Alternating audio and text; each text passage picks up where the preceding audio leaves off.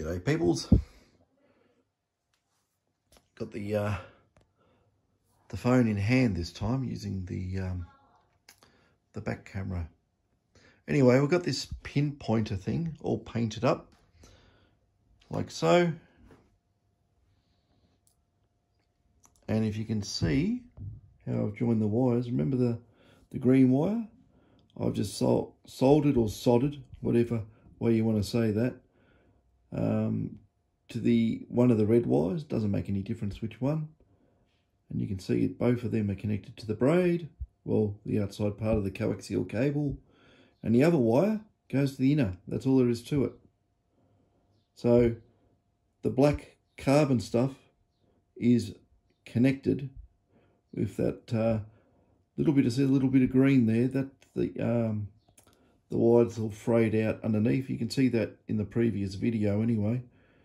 And that's that. Now I'll zoom out. It's looking a bit too big.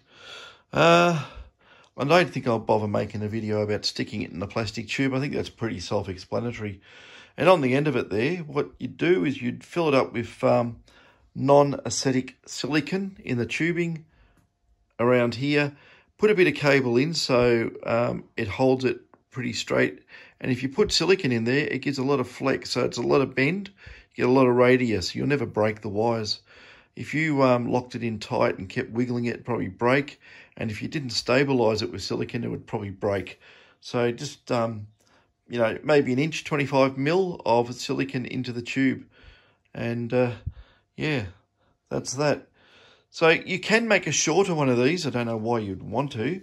What you do is use a shorter ferrite, and you do two windings on top of each other. Make it a two-layer coil, and that would halve the size. But with a longer one, it tends to give a bit better depth, even on small targets. So we'll turn it on anyway. We've got the it's on a 5000 here, and we'll have a look at all our settings. I think it's just in factory default, so I'll turn him on. Okay, it's in tracking. It's in mono, as you can tell. We got it in enhance, deep, and it's going to act like a normal mono coil in a noisy environment and pick up interference. I have got the front gain turned down on this. Well, I can turn it right off. There you go. It's still going to pick up a bit of noise because it's acting like a mono coil. So anyway, there it is. Try it on the battery on enhance.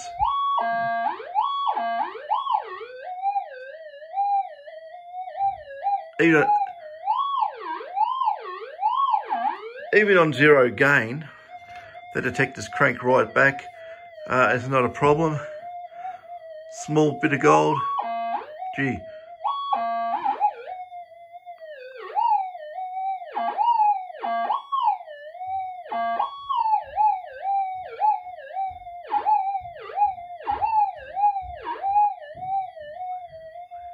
Anyway, like I say, it's on pretty close to zero gain. Well, it is zero gain. It's minus 10 dB. Actually, you remember last time we put it into cancel? Let's see if it works in cancel. Still, this is rather bizarre why it works in cancel, but not with no gain, the way it works. So I'll turn the gain up. About there, somewhere around about normal gain. So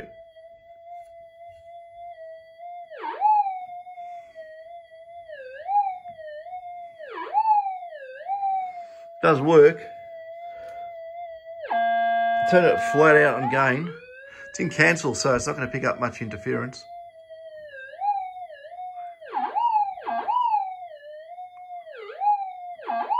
It's not really meant to pick up in cancel, but it does.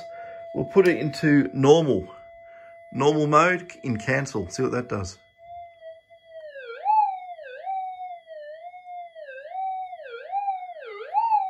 Still a tiny bit of gold. And we'll use something more like something you'd actually dig a big hole for.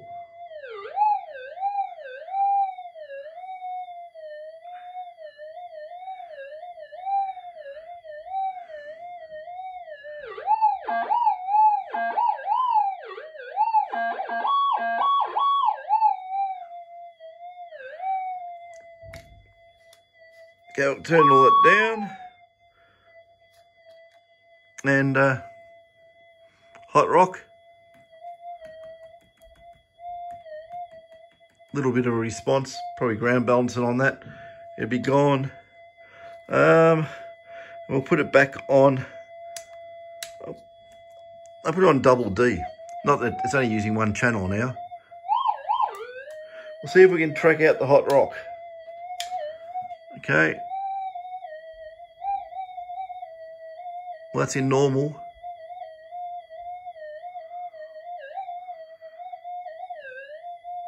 That's pretty good. And wow.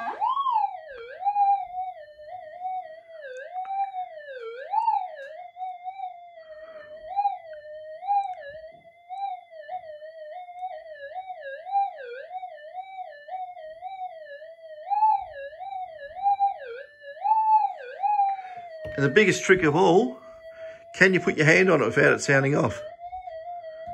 Not a problem. Doesn't care less. That's how you tell if your shielding's working.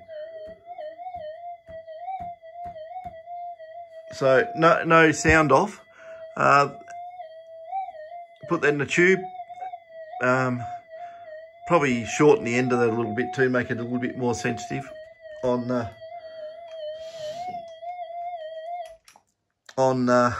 small gold.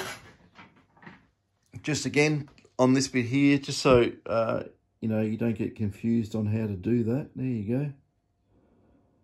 So the green wire, it's just a little bit of insulation left on the wire. It's under the tape. See, I've taped over. I painted it, then I put one turn of masking tape around it, then I painted the masking tape again with the Y-Shield 54. So I did stick my fingers around in here to see if there was any interaction. There's nothing. Normally you could actually put masking a tape around, or electrical insulation tape around the wire here, around this one, and then you'd put masking tape onto multi-dextrous here we go, onto here, and continually wind it down onto the cable. But it doesn't need it, you know. It's not you know, something that you need to do. If a normal type of coil, you would do that. You would cover those bits in shielding, but doesn't seem to care less.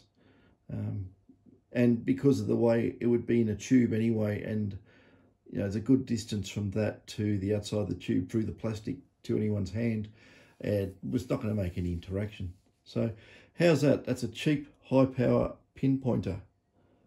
Now what I might do, I've still got the other ferrite rod here because I bought two of them, which I was just showing on that one, how to wind it.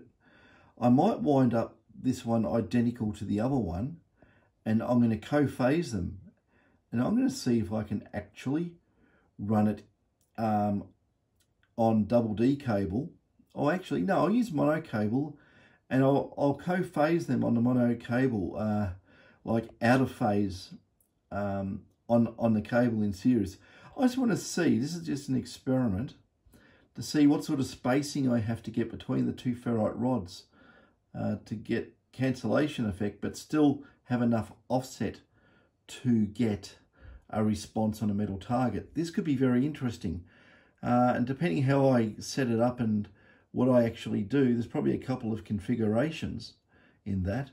And also I could use a double D type cable and feed them to the detector in phase, out of phase, and then you could utilize a cancel switch if they're in phase to put them out of phase, or put it in cancel to put it the out of phase back into phase. There you go. That's a bit of a tongue twister, but you can depending how you wind the two coils, the cancel switch will actually do the opposite to the phasing you've got out on the cables. So you can just flip flip phase on the RX line.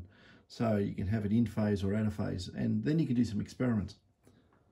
So that's a big, long ferrite. That gives a lot of field, a lot of directional field, having that big, long one. You can do it on a short one. And so, who was it?